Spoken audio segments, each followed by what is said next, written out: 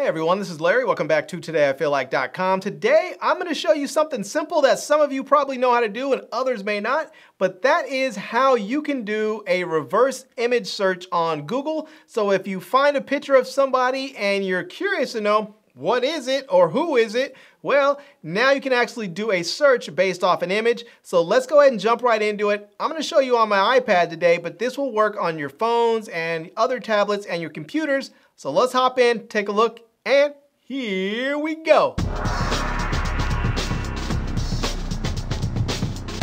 All right, so here I am on my iPad, and this is going to work on various devices with different browsers, but I'm going to use the Safari browser on my iPad today. So let's go ahead and open up Safari.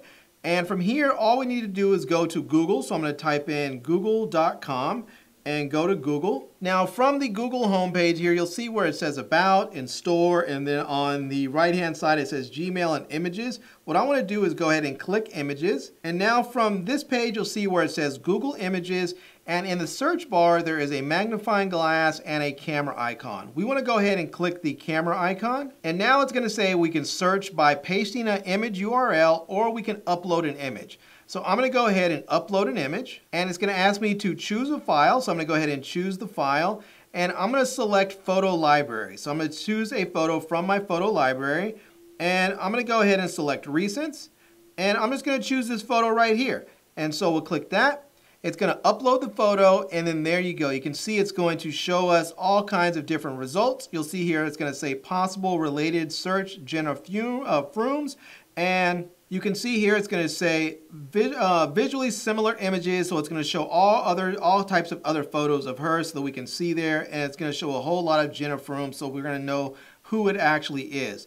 Now we can also click on any other image that we want to, so let's say we want to click on that one, we can click that, and then we can start checking out some of the other stuff and say, yep, that's definitely the same person. That is who I was looking for, and now we know who it is that we actually saw the photo for, and we were searching for their photo. So it's really just that easy. Now let's say we want to search for something else. Let's go here and we'll go back to upload images again, and I'm going to choose another photo from my photo library, and we'll go to all photos again, and I'm going to scroll down and I'm going to find, actually let's see if we can go here. Let's go to my favorites tab, and I'm going to go here and search on this right there, that photo right there. I'm going to click that, and I'm going to upload that file, and we can see there it's going to tell us that this is actually the Lincoln Memorial. So there we have it. We can actually search buildings in there and find out what it is. So that is actually a shot of the Lincoln Memorial, and the Google image search was able to find out that it was. So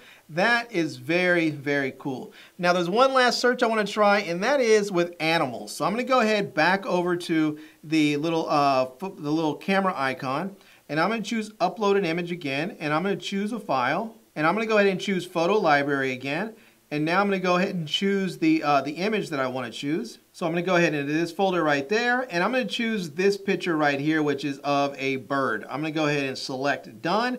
It's going to upload the photo there, and it's then going to start loading it up, and there we go. We can see that it is going to identify this as a snowy owl, and that's actually correct. It is a snowy owl. I shot this photo, the one that I uploaded, I shot that at the Baltimore Zoo, and it's a snowy owl. So not only is this thing going to actually upload it, and actually you can see right there, it even gives me it actually shows me where the photo was from, where it shows my portfolio, Lawrence Storage Photography. It actually shows that, but it also tells you what the bird actually is. So this is very, very cool. It's a really great tool, and it's available right there on the Google search engine, the Google web browser, so you can use it for all kinds of great stuff, for people, for animals, for buildings. If you want to know what something is, load up a photo of it, or load up a link to that photo, and then let Google do the searching and find out what it is. All right, everyone, so there you have it. That is how you can do a quick reverse image search with Google. It is very, very cool. It makes it super easy to find out who people are, where places are, what animals you're looking at. So if you want to look up what kind of bird or what kind of animal or cat, dog, or whatever it is, you can look that up. If you see a person online and you're like, that person looks so familiar, but I can't think of who it is, you can do a reverse image search on there and find that name. So it's very, very cool and nice and handy. It also works for buildings. So if you're on vacation or something, you shot a picture of a building, but you can't remember the name of it, you can actually upload your photo or even paste a URL of that building on there, a link to that photo on there, and Google will search and find it and give you the information back. So there you have it. So anyhow, I'm going to leave a link to Google Images down below in the video description so that you guys can try it out. I'm also going to leave a link to my Amazon page so you can see all the products I've reviewed over time, and all links to my social media contacts. So you can reach me on Twitter and Instagram, Tumblr, wherever, so you can find me and say hello. And I hope you enjoyed this video. If you did, please give it a big thumbs up, and please subscribe to my channel, and follow me on Facebook. And I am Larry with TodayIFeelLike.com. Thanks for coming back to see me. Come back and see me soon. And until next time, love, peace, and hair grease.